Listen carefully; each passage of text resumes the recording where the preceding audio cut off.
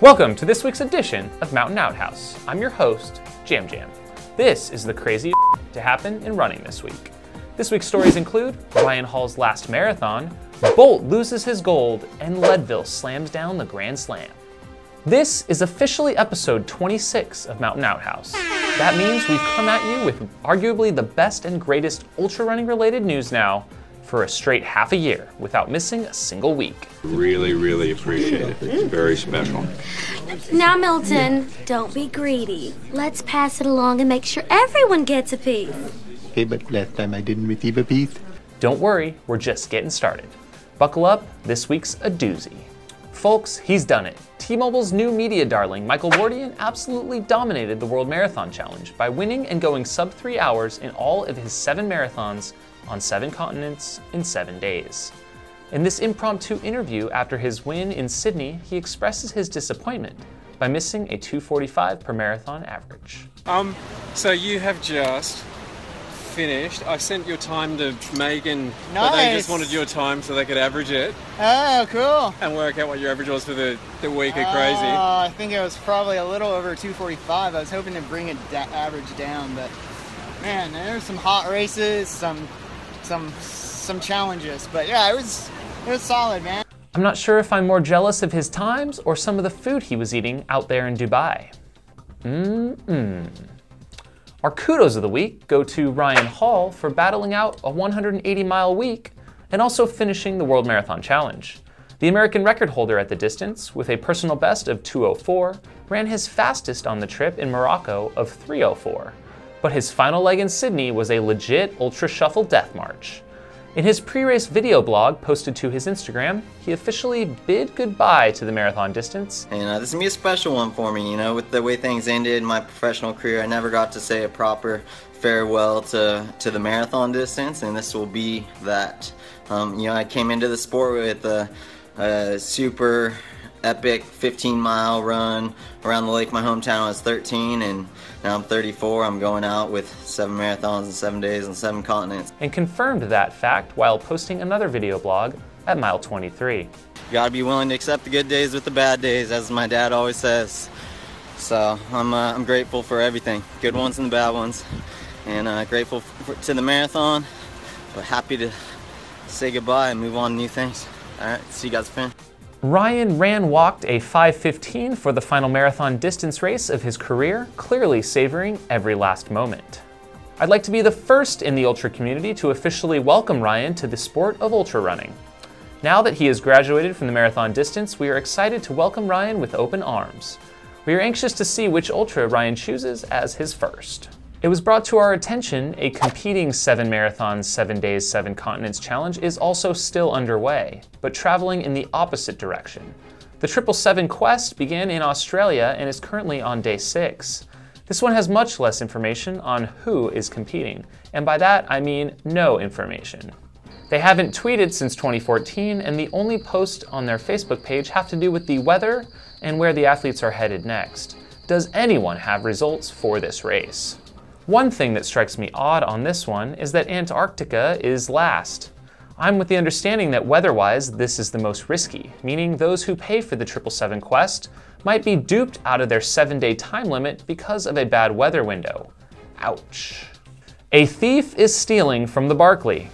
According to a post by Laz himself, a dude on eBay is selling Barkley DNF bumper stickers not sanctioned by the storied race. Laz is pissed and calls out this bastard for being a leech. So if you see Barkley paraphernalia on eBay, don't buy. Usain Bolt lost his 2008 4x100 meter relay gold this past week in the latest doping scandal to hit the running airwaves. It was his teammate Nesta Carter who was disqualified for testing positive for methylhexamine, a known stimulant. It was reportedly in a supplement given to the sprinter by his coach. Interesting thing is that methylhexamine wasn't on the banned substance list in 2008, but retroactively applied since it achieves a similar effect to other banned stimulants. This stimulant was in the marketplace from 1944 until 1983 when it was voluntarily removed by the manufacturer. It was reintroduced in 2006, formulated in some fat-burning supplements by Patrick Arnold. The same year, he served a 3-month jail sentence for the Balco scandal, which involved the use of PEDs in professional athletes. Idiot.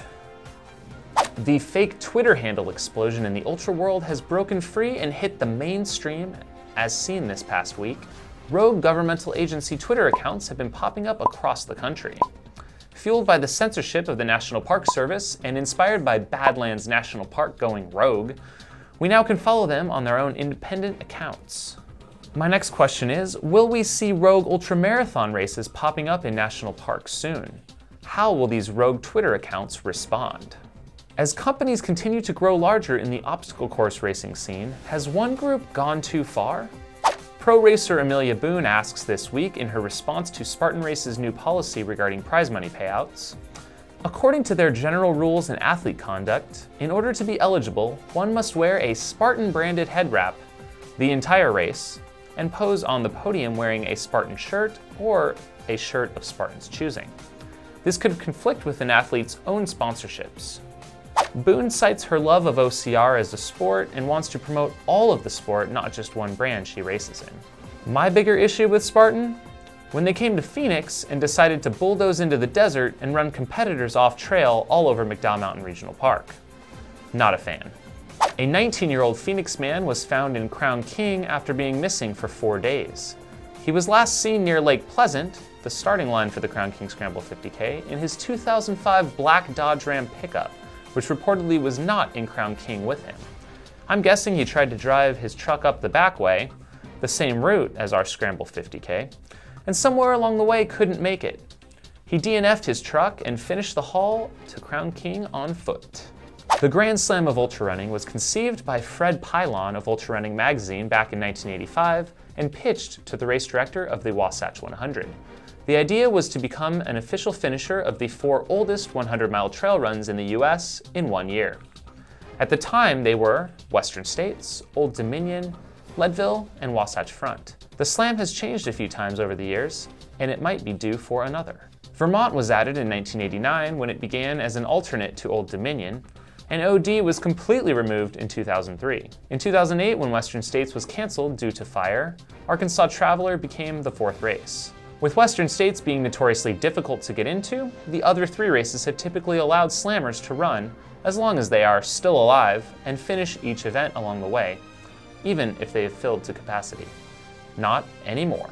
Leadville recently announced that beginning with the 2018 event, there will be 0 preferential treatment given to slammers, according to RD Paul Anderson of Lifetime Fitness.